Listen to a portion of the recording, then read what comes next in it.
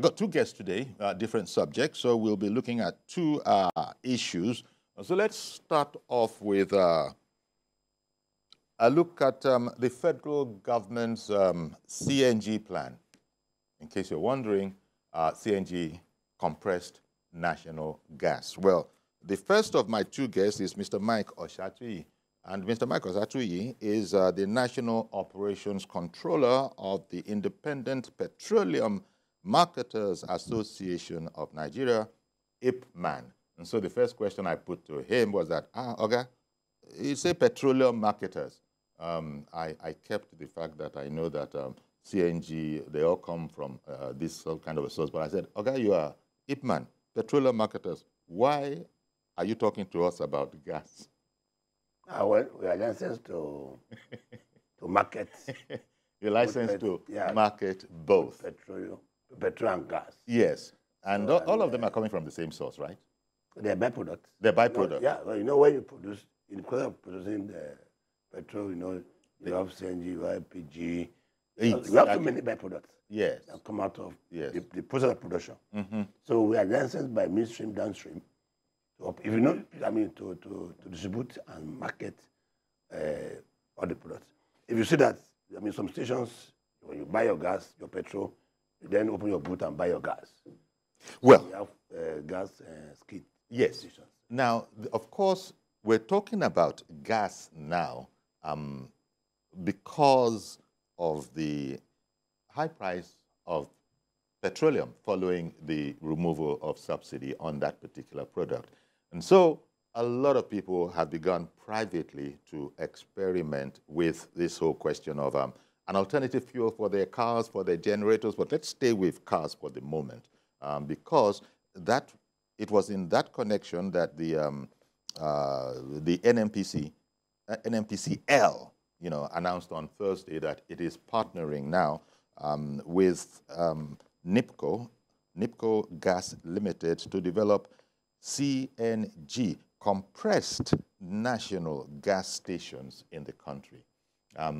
And they delineated it like that because apart from compressed national gas, we also have liquefied petroleum gas, you know, LPG. Yeah. That's what madams and caterers up and down the land know as cooking gas. Yes. Yes. Okay. But we're talking about CNG now.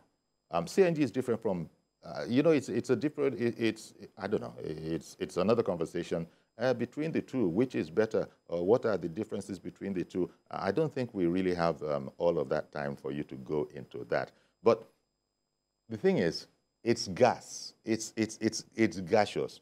And unlike where the LPG that I spoke about just now, which is liquefied natural gas, I think people who have those newfangled cylinders that you can actually see the volume, they actually can see, you know, the volume of their cylinder. And if you shake it a bit, you can see that, oh, I got half of a tank full. So that's for LPG. But with CNG that is being promoted now, we're going to need, what, specialized dispensing stations? Because people need to know where to go to fill up on this gas. So let's talk about that. We don't have very many of those stations now. What is the plan? What is the federal government's plan in terms of numbers and spread across the country for people who will be converting to CNG? Yeah, you have asked so many questions. Take any way you want. Take it from any angle. Compressed natural gas. Compressed natural gas, CNG, is for vehicles. And it's being used all over the world so many years ago. But it's because of our what do I call it? Our nonchalant attitude in Nigeria that made us to be starting now. That is that. But we can, we do have stations. We have vehicles can go and we have a few of them. We're very limited. We only have in Benin. You have much in Benin. The only one I know we have in Lagos is the one in front of MFM there. That's owned by NIPCO. And NNPC that are now partnering with NIPCO now. NIPCO has been in this business for over 14 years on this CNG because CNG is cheaper, right? Than fuel. That's fossil fuel. It's cheaper, right? And you get CNG from maintain, and while LPG is from propane, and CNG is lighter than LPG. And if you are using CNG, it's more cheaper. 1 kg of CNG can take you to about 25 to 30 kilometers. That's it. So well, you see, one of the more useful ways in which these things are compared is 1 liter of fuel, for instance. People have an idea because cars have forever been delineated. We've been describing their cars as 40 miles to the gallon, or 40. So, what can you put that into miles per liter, or it doesn't work like that? No, I mean, we talk of kg when it comes to gas. Well, that's kilo. Right, yes. About 25 to 30 kilometers will take you 1 kg, and it's environmental friendly. Right? Okay. Because it contains less sulfur and lead. Okay. Right? I mean the exhaust. I mean what comes from the exhaust is not very light, right? So, but on like petrol, which you will see the flames and whatever. So, and the engine will last longer if you are using CNG, right? And we don't need to go to any importation for CNG or even LPG. So we have them in abundance in Nigeria. The gas we have in this country can take us 400 years.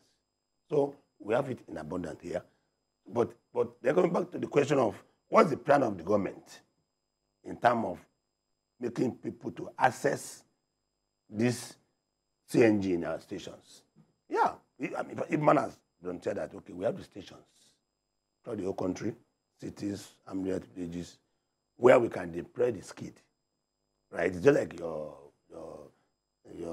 LPG for cylinder, right? You can drive in to any station and buy your gas.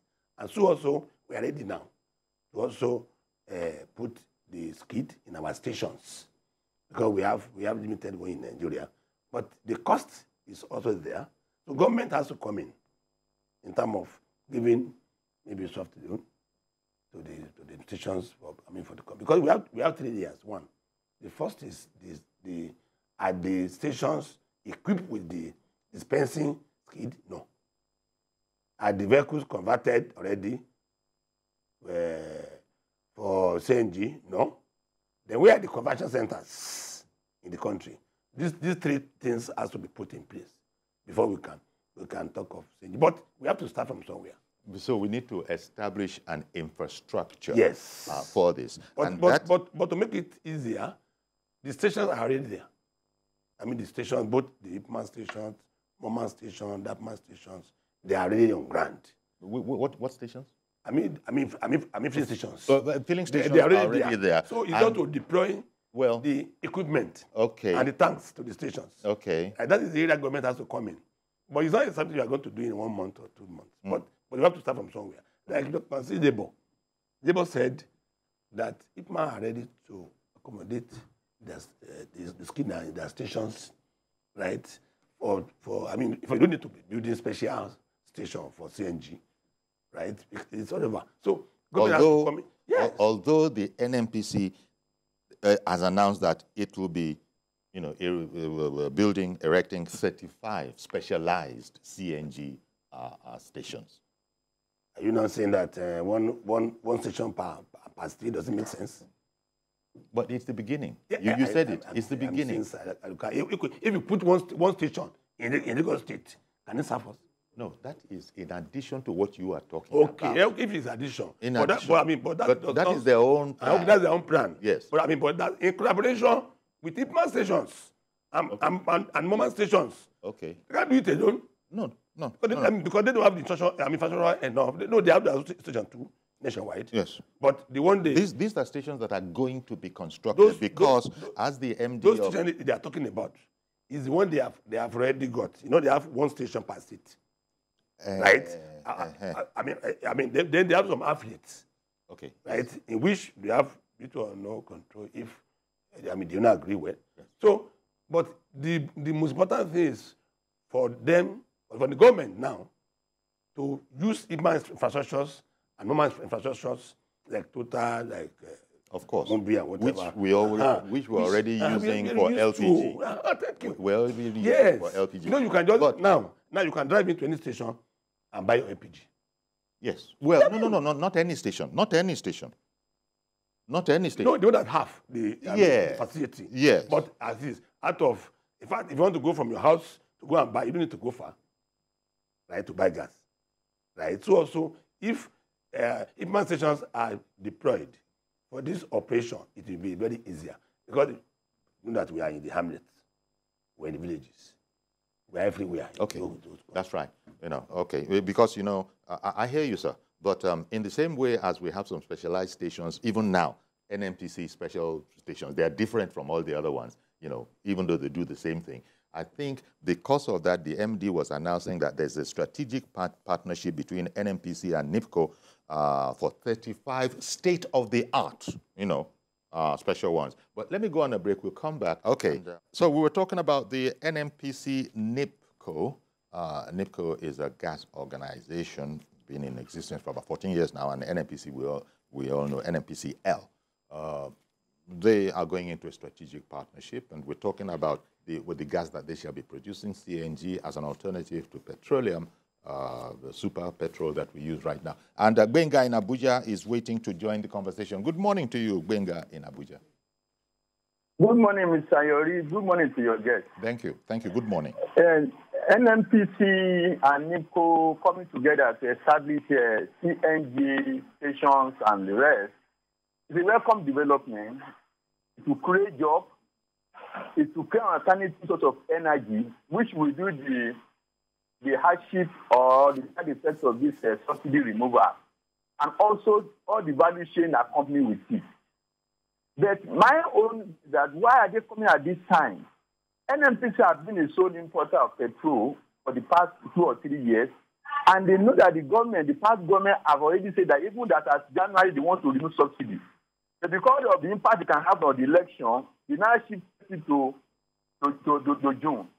NMPC organization, I'm asking that they should have made preparation, establishing all these gas stations all over Nigeria, so that by this time it is just a seamless transition from petrol to CNG, and that by this time now, people will be being engaged and being employed. In fact, the pressure that have been less on the government is about the hardship, about the people are getting employed, creating jobs. But they'll be pressing the government that yes, the government was upright and forward-looking. So I'm thinking that does it mean that they were not really looking at that direction before? An investor in the energy industry, I think this should have been done earlier. Also, private sector also, and I've not seen enough synergy people that are investing in this area. Because, look, our youth are roaming the streets. We have no job. And many people have money stuck in the bank, billions of naira, both in the Nigeria and abroad. And this is a low-hanging fruit of making money and creating jobs. When a situation like this, providing solution is a way of making more money and also taking away unemployment from our society.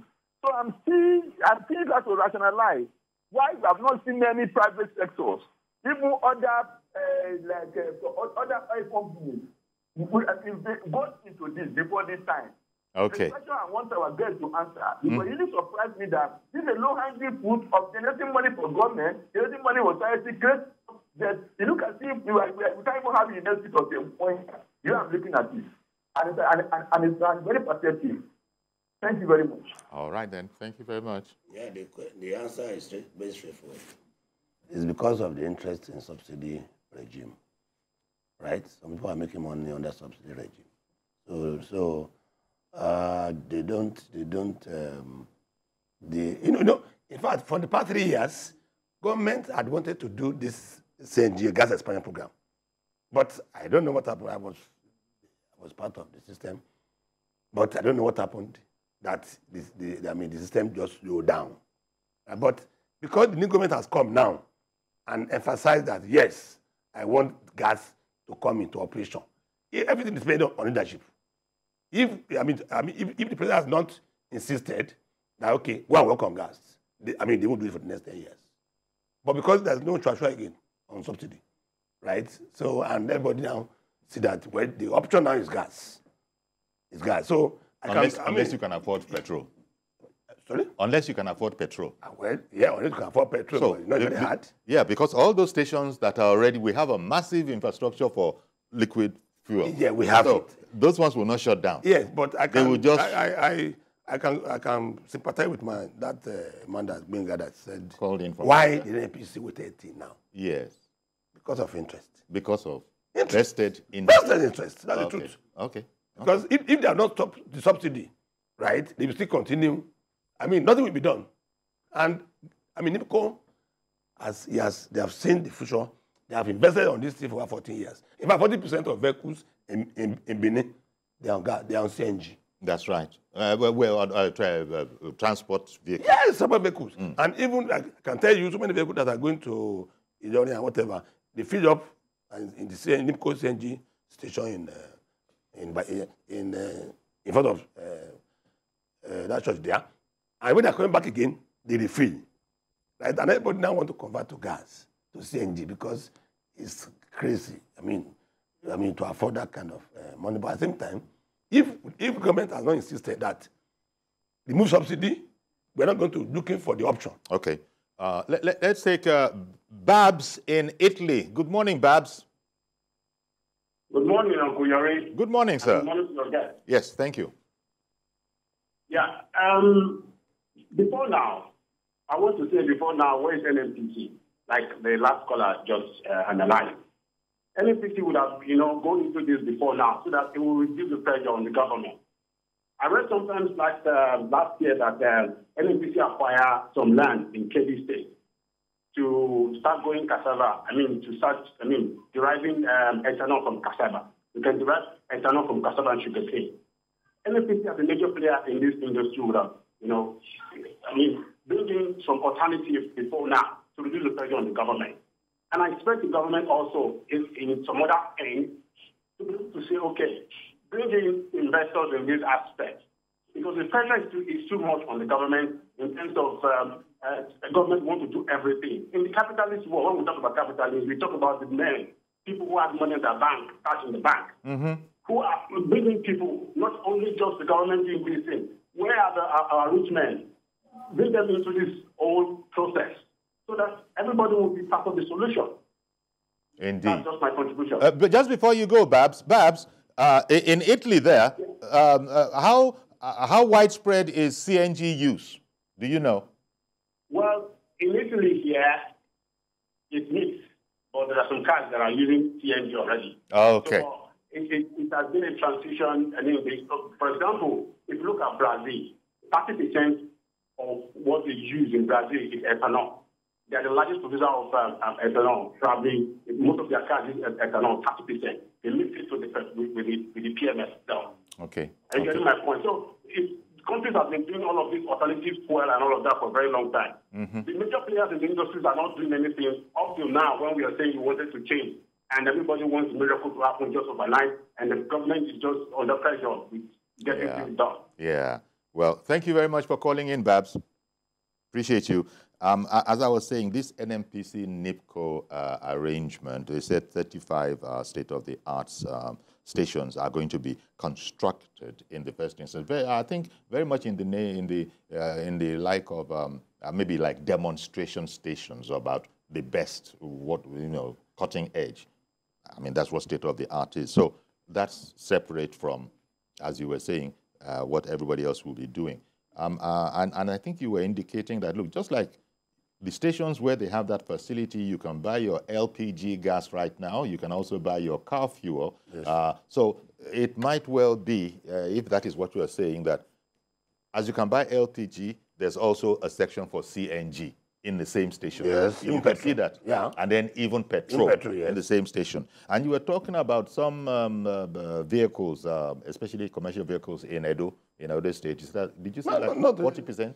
No, 30% in 40% in Benin. Yeah. Yes. They have been on it for over 10 years. They've been using it for over 10 years. Well, the MD of NNPCL had said that the stations would service over 200,000 vehicles daily when they are all fully operational. So that gives you an idea of the scope. So it's clear that we shall continue to be using the expensive fuel. In fact, what I'm hearing is that the driver, the owner, the driver of the vehicle can switch between fuel sources. Yeah.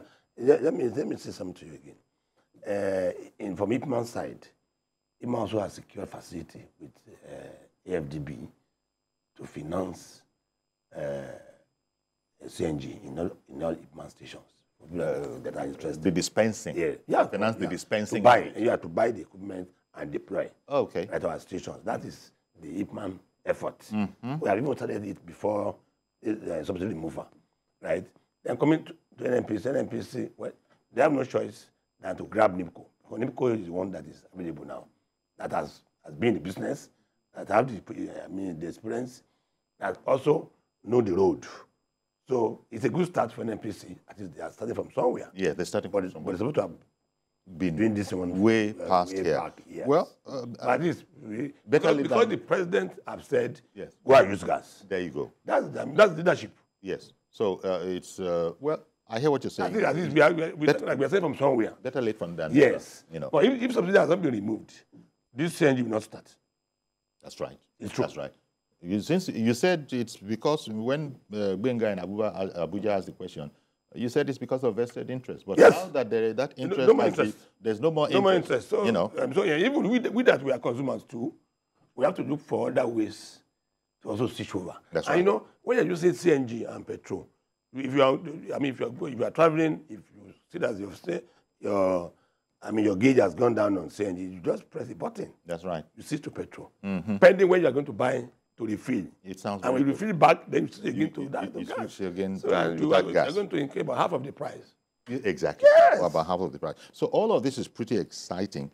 But let me just slip in the fact that this is not the NNPC announcement. We're looking at what, 2024? Something like the first quarter of 2024 is where they are projecting this one to.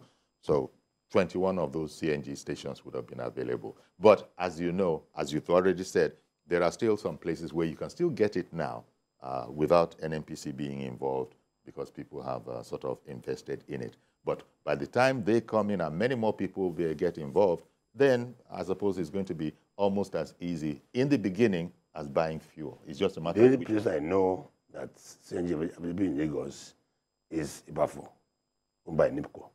That's I don't know other place. Okay. But we need to wait to 2024 to get this CNG when we have Ipman station over.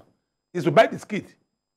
The kits and deploy. The kits. Yes, and then the tanks. And then you also have to get, well, one has to be very, very careful because this is a new technology and it has to be done properly and professionally. As you know, there is no shortage. It's not rocket science. It isn't rocket science, but there is no shortage of vehicles that are exploding in videos from abroad. Let me tell you something. There's no any operation that doesn't have its own risk. That's what I'm saying. That's why safety is important.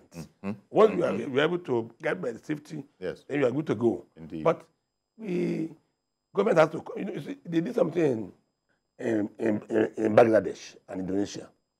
Government came in and into the financing of the skid because I'm not on the street now, to convert vehicles now, about 300,000 to 400,000 per vehicle.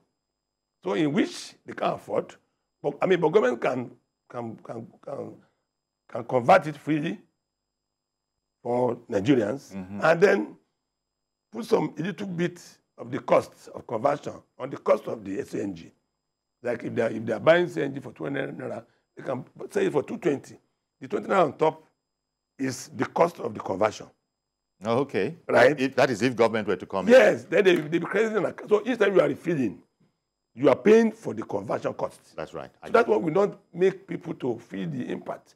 But for anybody now to go and put down for 1,000 to convert vehicle. Yes, No, it's not easy. They say it costs anywhere from what? 300 to 4,000. 3, 4, 5, depending on the vehicle itself. On the vehicle, how big the vehicle is. So that area also is very key.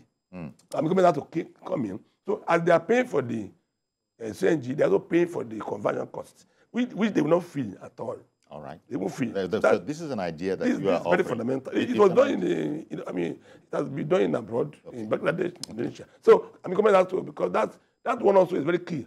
Right. Even if you have the CNG station, you have the CNG in the station, what of the conversion costs? Okay, that's also important. So thank you very much for pointing all of these things out, Mr. Osachi, Mike Osachi, National Operations Controller of the Independent Petroleum Marketers Association of Nigeria. Thank you. You know, so it's like, are you already driving one of those kind of cars? I'm converting my own next week. Okay. And even in fact, I'm already using LPG in my stations. There you go. I've converted my generator to gas because of the cost. There you go. Indeed. So thank you very much for coming along to talk to us about this. Appreciate you. Okay, thank you very much for staying with us. And now my other guest is Mr. Hamza Baba. He's the Deputy Coordinator Special Duties for the Tinubu Shetima Independent Campaign Council, and he is also a former Special Assistant Humanitarian Affairs to the Speaker of the 9th House of Representatives. Thank you very much for joining us this morning, Mr. Baba. That's an interesting combination, you know, Mr. Baba. Thank you for having me. Yeah. Thank you very much. Okay, now, the ministerial nominations. The second list of Mr. President has arrived in the National Assembly, did so about 2 days ago. So, so give me your impressions, because it is said, people are saying that we need to reduce, it wouldn't be a bad thing to reduce the size of governance. But right now, President Tinubu has entered the record books as the man with the largest cabinet since the return to democracy. I think it was 19 others that were added.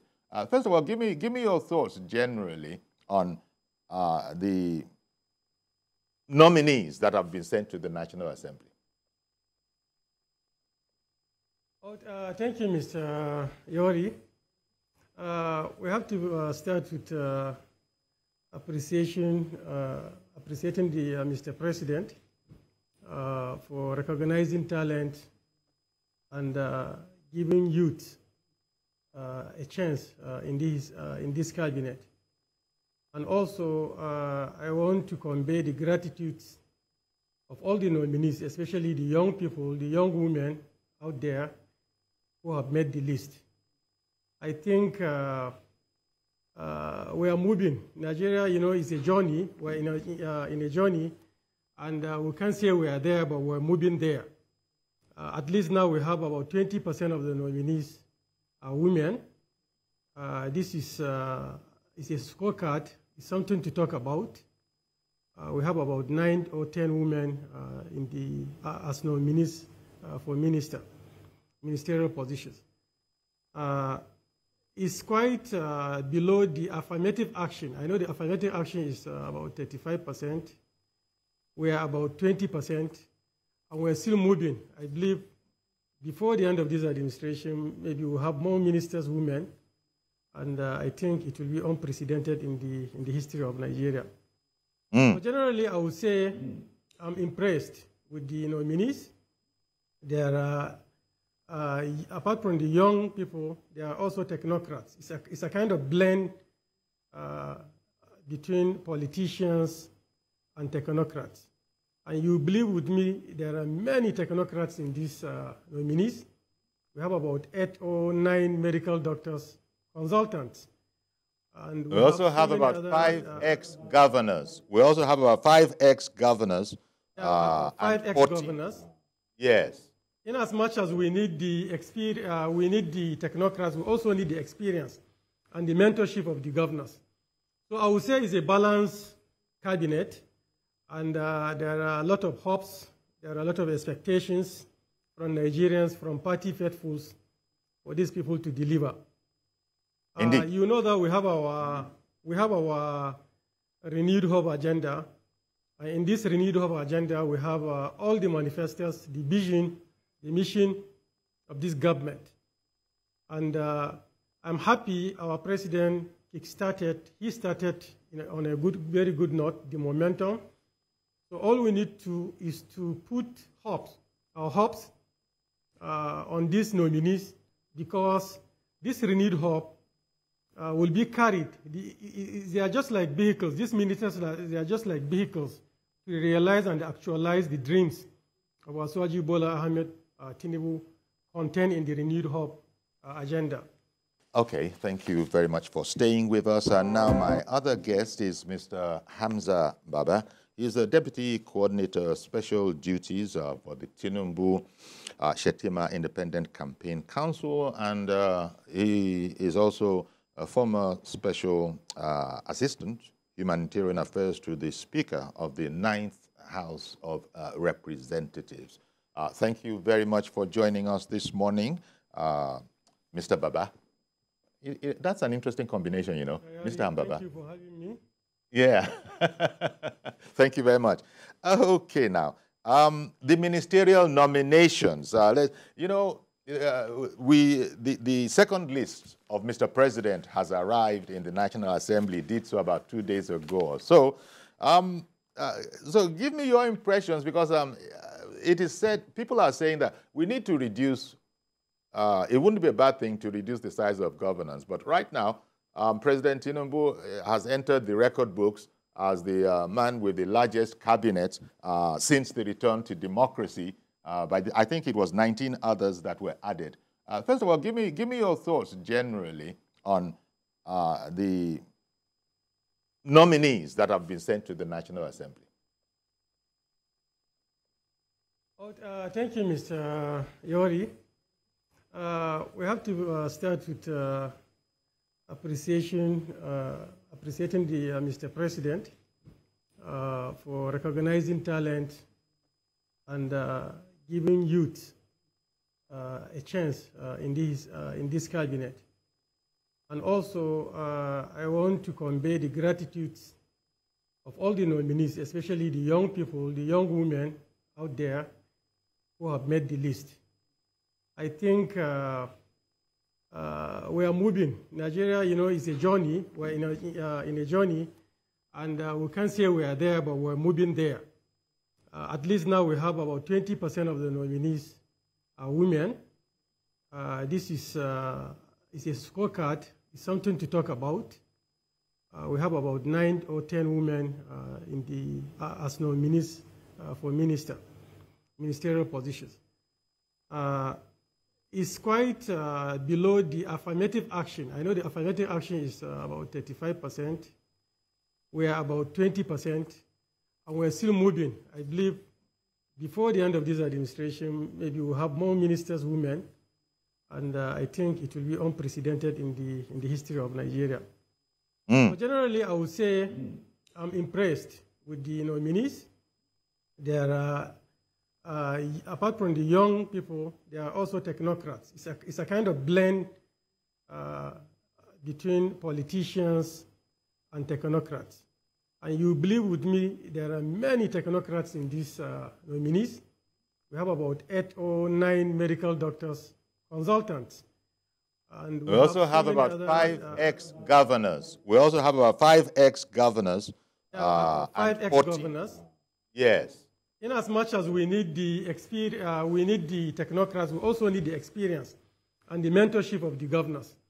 So I would say it's a balanced cabinet, and there are a lot of hopes, there are a lot of expectations from Nigerians, from party faithfuls, for these people to deliver. Indeed. You know that we have our renewed hope agenda. In this renewed hope agenda, we have all the manifestos, the vision, the mission of this government. And I'm happy our president started on a very good note, the momentum. So all we need to is to put our hopes on these nominees, because this renewed hope will be carried. They are just like vehicles. These ministers, they are just like vehicles to to realize and actualize the dreams of Asuwaji Bola Ahmed Tinubu contained in the Renewed Hope agenda. So I can say I'm full of hopes. You see nominees like Hajia Iman Suleiman Ibrahim, you see Dr. Betta Edu, you see even the recent one, the more recent one, Mariam Ibrahim Shetty. We can see a lot of young, vibrant, energetic women and men who are ready to serve. So we want to see more of these appointments, and we want to see this cascade to the state level. Maybe the state governors should also borrow a leaf from Asuwaji Bola Ahmed Tinubu, also give young people, give young women a chance, employ more technocrats in this government, because there are a lot of expectations out there. The economy is not in good shape. We have problems with the security. We have issues. There's so many issues, the fuel price hike, the global recession, due to Ukraine, the Russia war. There are so many issues globally which is affecting Nigeria. Recently, even look at the coup happening in some of the West African Sahel countries. So all this, should be a source of concerns to the nominees. After all the paraphernalia, after all the celebrations, they should get to work. We don't have time, and we want nothing less than, we're expecting nothing less than success in this administration, because there are a lot of expectations, and there are a lot of stake. We have a lot of stake in this administration. Okay. So, total of 47 ministers so far. Well, I don't think any more are coming, but so far 47 ministers. Can you hear? Are you able to hear me? I can barely hear you. Okay. Well, they just heard that you can't hear me, so I'm sure the technical people are on it. Okay. You said you couldn't hear me, which is a problem. Because you must be able to hear me. So You're audible now. I'm audible now. Okay, excellent. Let me use that opportunity to take, I think Mr. Ibrahim, if I got that right, has called in from, is it Kaduna? Yeah. I'm calling from Kaduna. Good morning, sir, Mr. Yori. Good morning to your bed. Good morning, sir, and thank you very much. Go ahead. Thank you so much. This is Ibrahim. Yeah. You see, I believe that this very topic this morning is quite elaborated, and it speaks volume for what we are hearing from both of you. I'm talking to you and your girl. Now, what we really want Nigeria to go into it is, let us go into this to make it available and affordable. Because why? The way our manner things are going today now, ordinary kerosene cannot be bought for the household common man. This is what we know. Mr. Ibrahim, Mr. Ibrahim, we have left that subject matter of CNG, compressed natural gas, as an alternative fuel. Yes. Let me just brush on this, then go to this study where you're talking about the ministers. Oh, okay. Yeah? Okay, about the ministers. And we have 47 now. 28 first time, 19 to follow, making a total of 47. Yes, number of ministers does not matter, because what matters is let everything work. Let all of them be working, and let the state, when those people come from, also working. Now, you see, my own problem most here is this. What about when I say Minister of Agriculture? What Minister of Agriculture is doing in Abuja, for God's sake? I believe that Minister of Agriculture, let every state, or let the federal government have what they call a representative of the Ministry of Agriculture. If the Minister of Agriculture is in every state and well overseen by the federal seat, I believe that will go a long way. That way we know what we are there, we know what we are doing. Not a sitting minister sits in his office school and they say that you are a Minister of Agriculture. What do you mean by agriculture? Agriculture, as the name arrives, is what? Not any land that has no land for agriculture. Now, is it market as well? Now, Minister of Commerce and Industry, when they say again, I also like to see this have become to them would have been a grassroots people. Sit with these people in the grassroots and know what to do. tender their problem to them and know what to do about it. Now, well, but the minister we have today, 47 ministry, well, to me, really, I don't have a problem with that, but politicians, they just want to compensate their political allies. No, there's nothing about it. But we are trying by this time, countries that want to cut costs. But is it a way of cutting costs? Like what we had this morning about yesterday, that the one governor from the Northeast have only appoint a number of 40 media advisors for what's sake. Now, look at all, are we cutting costs? What is this? But I believe that the way and manner the government is going, they are going to make it well. But I would like to end it with this CNG issue, the oil matter as well. Because even in this one, sir, you contradicted yourself a bit. You said, first of all, that, no, the number doesn't matter. But then you ended up with, so what are we doing with 47? The number doesn't matter. What I said is this. Ministry of Agriculture, let them go back to the community, at least to the grassroots. All right. Now, those that we always say in Abuja as well, we know those ones. Like Minister of Commerce, what are they doing there? So, Minister of Water Resources, it's also something that wants to go to our communities, what the grassroots, where they come from. Okay. And the things we need to look into those to diversify our economy in a fullest way so that we have a move forward. And yes. Don't forget about the oil that Mr. President is commissioning in Governor today, please. We should also look into this. Let everything available and affordable so that the masses will enjoy it. Okay, thank you very much. Now, Mr. Baba, you heard it all.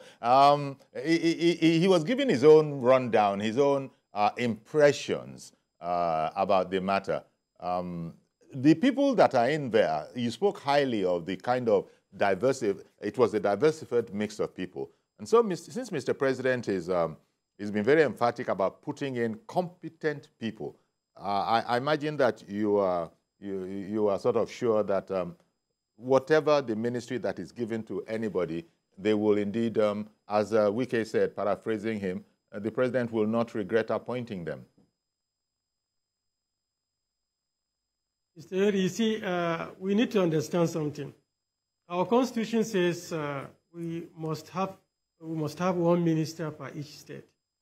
And, that must be a consideration. That is number one. Secondly, you see the enormity of the problems of this country. We have so many challenges. So we have more hands. I don't think the 47 are too many. Okay. Looking at the it's a record, though. They might not be too many. They might not be too many, but it's a record.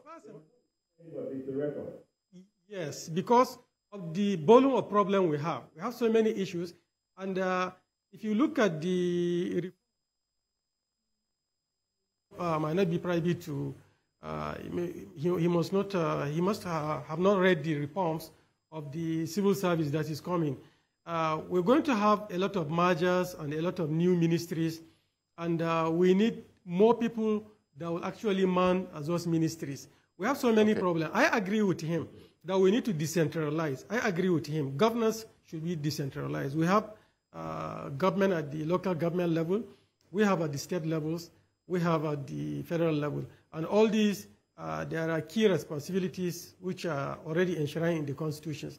So now, if you look at this renewed hope agenda, President Bola Ahmed Tinubu mentioned that he wants to identify minerals resources in each local government. In fact, I think it's in each ward, at least, if there's minerals resources, we recognize, we identify those resources, and then we'll actually mobilize people so that we can get jobs, we can get people who can actually move people into production. So we'll see a lot of changes. It's not as business as usual, That's why I say there are a lot of expectations, and we need to study the renewed hope agenda. And this renewed hope agenda, we need people. The vehicles are the ministers. These are the people. The ministers, the MDS, ministries, department, agencies, and what have you. They are the ones to carry the mission and ambition contained in this renewed hope agenda and make it a reality. So as far as I'm concerned, I'm satisfied. Of course, there are some, dissatisfaction here and there, but we must give this government benefit of doubt. The people that have been nominated to be ministers, they are competent people, they are quality people. Look at Tunji Alausa, He's a certified nephrologist. Look at Bosun Tijani. He's a co-founder of CC Hub. He's a leading Pan-African innovative and technology center. We have so many people, quality people. Tanko Sununu is the former chairman of health in the House of Representatives. Bumitun Jojo, a very young, vibrant engineer. We have so many people. So all this should be a source of hope and inspiration to us that by the grace of God, we're going to have it right. We should give this government benefit of that. Of course, there are sufferings. Nobody is saying there are no sufferings. It's a function of so many, economic recessions that have not affected only Nigeria. But I know that, I acknowledge that people are suffering, and we need some quick hanging fruits. We need something must happen. That's why we have a lot of hope on these appointees, on these nominees. They have to get to work. After maybe this week, after the inauguration, Nigerians are eagerly waiting and hopeful to see that they should kickstart, the realization of this, our renewed hope agenda. So, Mr. Ibrahim, you should be a bit patient. I believe I agree with you that there are sufferings, but I have hope, and I want you to place your hope on these young people and vibrant people. Of course, we have some former governors. We need their experience. We need their mentorship to guide the younger ones. And I believe this cabinet will be a balanced cabinet. And in talking of balance, you were pointing out that the Constitution stipulates that there must be a minister from each state and the Federal Capital Territory. And in addition, the president has also nominated a minister for each geopolitical zone, as we know it. So you see, in terms of balance, number one, one for everybody, all the states, including the Federal Capital Territory, and then, each geopolitical zone also now got one. So you can't be fairer than that. Nobody can talk about marginalization, even though when you look at some of it, I saw some figures that one state had been shortchanged for having only 5 nominees. I don't know what that is all about. You smile as if you understand what I'm talking about. Do you get that controversial aspect? You mean each state has one. We have satisfied the constitutional provision that at least each state should have a minister. And I think that has been satisfied. And we have additional one in each region. Then aside from that, it is a prerogative of the president to identify people who he wants to work with, competent people. So I don't want to look at that angle. I don't want to discuss that angle. As far as I'm concerned, these people, they are Nigerians, and they are competent, and they can deliver. I have very high hope. All right. Let me bring another caller on. I beg your pardon for interrupting you. Let me bring another caller on. Maazi Okoroafo, good morning to you, sir. Good morning, sir. Good morning, I guess. Well, thank God today is Friday. It's been St. John Vianney. At least a holy saint who said, we don't judge people from the beginning. All these things we see, many of them started just like that, but at the end of the day, they turned to be a saint. That was what John Vianney said. Now we are looking at the issue of the elite. Thank God for the women. The president has tried as much as possible, at least, to bring men, women. So this time around, our women will not complain. At least we have technocrats that are on board. Technocrats, people that are ready to do the job. But they should try as much as possible. Anybody going to the meet, that is any minister, must be his own line of, that is his own paper qualification. It will help us. At least for now, we are sure people that are on board, at least they have said that they are going to create more ministries instead of communication. At least tourism and youth will be on there. At least the sports. Somebody going there, we have seen what the sports sector is doing now. They are complaining. If I gave them money, the sports ministry refused. Say story. So we get a minister that will be monitoring all this. Anything that belongs to the fans, anything that belongs to the sportsmen and women, will get to them, not the ministry. Divert passing it around because it brings a very bad name. So that's why ministers of any section, of any agency, should be good and is ready to do what? To deliver the dividends of democracy. That's what, education. This is the educated key post that, like I rightly said, and he said that what the minister told us. Okay. It was ignorance of the Minister of Education, which we don't want anything to happen. And at least people coming on board, they will try as much as possible deliver the dividends of road. Transportation is the key. Because transportation, one of the things people are complaining about the subsidy removal. I even argue. Okay, Mazi, thank you very much, Mazi Okora, for calling in there. Again, Mr. Baba, Mazi sort of re-emphasizing the need for knowledgeable people, adequately, appropriately qualified people. And I think you are reassured in that regard that that indeed is what the president and his team have been working on, so that everybody that went to the National Assembly could indeed fit into that mold. The other thing is that we don't know who is going to be where in terms of the ministry that they will be at. But maybe that's not too much of a big deal, assuming that everybody is well qualified. Yeah, I believe they're all qualified and they can man any ministry. Of course, there are some of them that, because of their background, because of their pedigree. Let me give you an example. Like Iman Suleiman Ibrahim, she did very well in NAPTIF. The short stay she did in NAPTIF, she did very well. Also, she also did excellently well, or she's doing very well in this refugee commission in providing durable solutions for the problem of IDPs. I work closely with her as the special assistant humanitarian to the Speaker House of Representatives, the 9th House of Rep, and I know the volume of work we have done all over the country. So I would suggest people like, let's say, Iman Ibrahim should be given Ministry of Humanitarian Affairs. People like Betta Edu, she did excellently well as the chairperson of the Commissioners Forum when she was a commissioner in Cross River State. I know during the COVID-19 she did very well. And okay. She's a medical doctor, she's young, she's vibrant. If she's taken to the Ministry of Health, it won't be a bad idea. You know, Marian Shatima, the recent nominee from Kano, she's very vibrant, she's good in social mobilization. She has been identifying with youth and development, sports, and what have you. So I would suggest that she should be given Ministry of Youth and Sport because she has done very well in that. She has shown determination. Right. She has shown capacity. Sure. And I know her in Kano, you know, we did a lot since 2014 during the campaigns.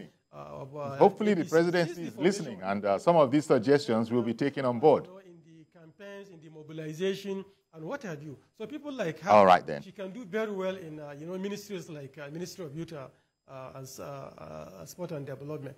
There are so many. Okay, we're going to have to leave it there. Mr. Baba, I beg your pardon. We're going to have to leave it there. I haven't completely run out of time. But thank you very much for, giving us some of your time this morning to take a look at the ministers.